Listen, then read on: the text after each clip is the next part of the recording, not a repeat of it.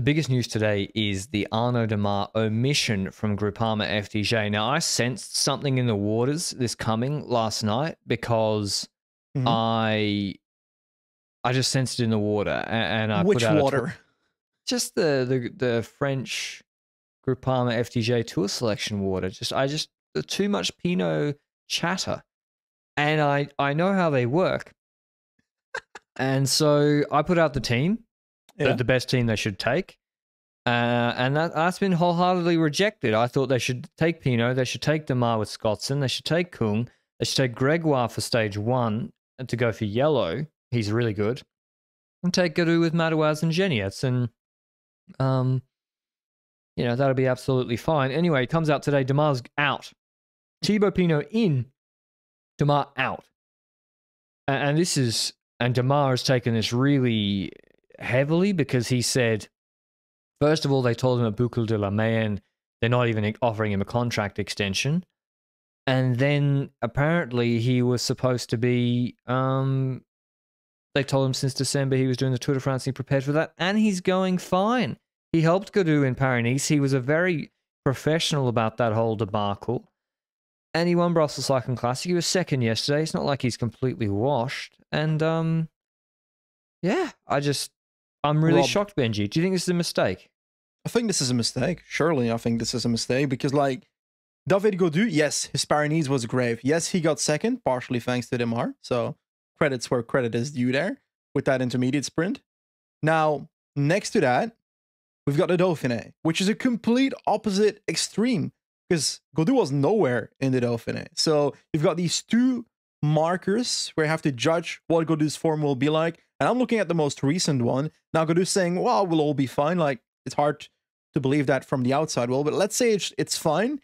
Even if Gaudu can compete for a top 5 in this Tour de France, which in good form he can do, then I still wouldn't completely throw an entire team behind him.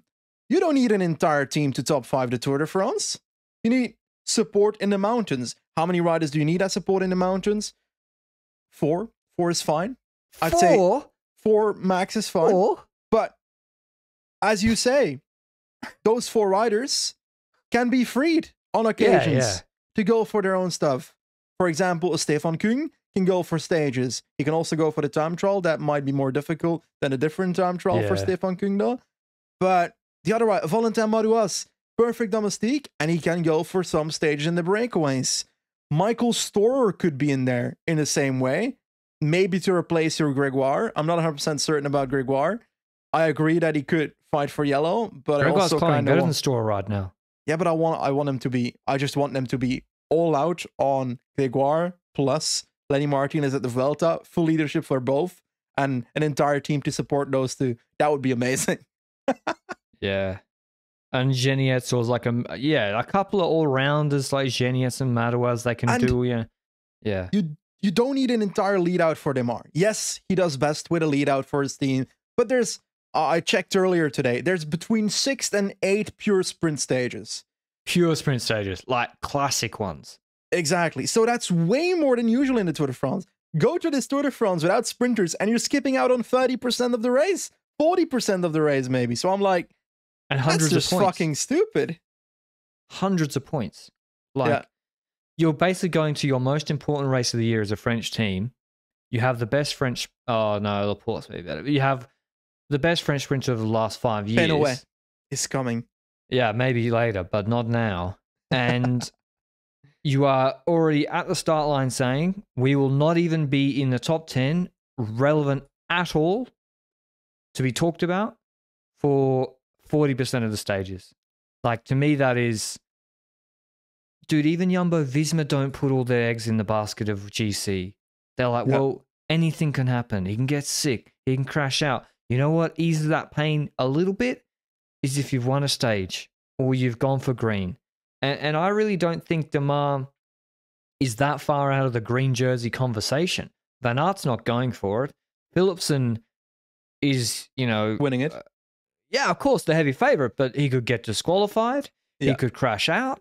He could get relegated. Anything could happen, as we saw with Sagan and Matthews back in the day. So Demare's not a completely unrealistic guy to go for it. Even if, Is he going to head-to-head in a race beat Groenewegen, Jakobsen, and Co if they all get a perfect lead out against him? No. But anything can happen in a sprint, and I do actually think his form is quite fine. And also, he was like, there's no better option. And this is the thing, like, it's so old school and traditional thinking that more mountain domestiques who are not good at climbing, Quentin Pacher or Rudy Mollard, who are not good at climbing, help a GC rider that much. They don't. When Godou is on Puy de Dôme, he is on his own. They cannot fucking push him up the climb. When he is on Col du Jouplan, they cannot help him. When he's on Col de la Loze, they can barely help him on the steep section because they will be dropped. Pardon? Only when you put them in the break as satellite rider, but Groupama doesn't do that. Yeah. So that triggers me. You need a pure, like you need someone like Vine, someone like Koos, Bora has someone like Kamna, and you only need one. You don't need four of them. One is fine. The problem is, Pinot is not going to help Godou. Pinot is selfish, and he's not going to help Godou that much, I don't think. Maybe under sufferance. So Pinot, you put him in, he's going to go for his own objectives as his farewell tour. Yeah. So now you put Pinot in, and now you've taken that spot, and you think, okay, well now who's going to help Godou? And anyway, look, I don't want to. It's unfair. It is unfair to compare Groupama FDJ to Jumbo-Visma and Ineos and UAE because the budgets are extremely different. But if we compare them to EF Education Easy Post, who don't have a big budget, who's won more Tour de France stages consistently the last few years or the last 5 years? I haven't looked up the stat, but I think it's EF, right? I actually don't know. But your point aside, we'll pretend it's right. Your point aside for a second, even if Demare goes into this team, even if he has one extra lead out man, which is Scottson, next to a Kung, they both can try and help position him before a sprint starts. Then he can try and figure it out himself once the sprint is beginning. You don't necessarily need a last lead out man every sprint to be competitive in a sprint. He's proven it before that he's won next in that Giro where he won 3 stages, 2 of which were with help of Sinkeldam, 1 of which was without a proper last man lead out. So he's had occasions where he can sprint on his own. Now, when it comes to Tour de France, that's more difficult. But it's still possible. It's 6 to 8 chances to do so, so it's worth it. And even with those 2 riders to the team, I still have trouble finding the 8th rider for the team. It's like, there's not 8 super obvious riders for the Tour de France in this team. Come on. And that's the thing, like, they haven't looked at all the stages, and stage 1, for example, is perfect for Gregoire.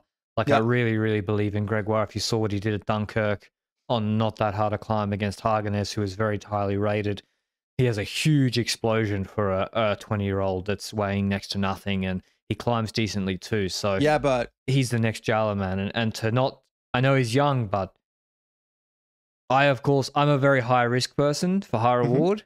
So like, I see stage 1, I look at their roster, and I think Gregoire is the best rider to win that stage, to take yellow. Chance is what, 5%? But if you do that, it's like one of the biggest things in the team's history, you know? So to me, because the downside is, as you said, Rudy Mollard. So like, it's not like you're taking out Sepp Kuss or Wout van Aert. Gregoire can do the same that Mollard is doing. Exactly, he just showed in Swiss. He's climbing fine. No, he's climbing fine. He did over 6 watts per kilo for 30 minutes just now. That's better than those guys. I agree. Why do you think... Why did I interrupt you during your Gregoire speech? No, but why do you think this happened? Oh. Are we missing the point? Is this personalities? Oh, probably. Probably just egos. The way Godou is speaking on the social media about his teammates sounds like he's got an ego. The way Pinot's behaving sounds like he has an ego. The way Demare's behaving sounds like he actually has the least ego of them all, which is he gets penalized because he's a nice guy, is the way it looks. And this guy's won a lot of races for that team, 96 in fact, including big races like San Remo and Co. And certainly, he'll be leaving that team on a very sour note. And I don't think it was necessary. And in fact, I think he's in the right. But maybe we'll be, because like, I don't see Godou coming 4th, Benji, as realistic as last year. He just was terrible in the Dauphiné, like just terrible. And he won a Dauphiné stage last year, by the way. before he came fourth. Yeah.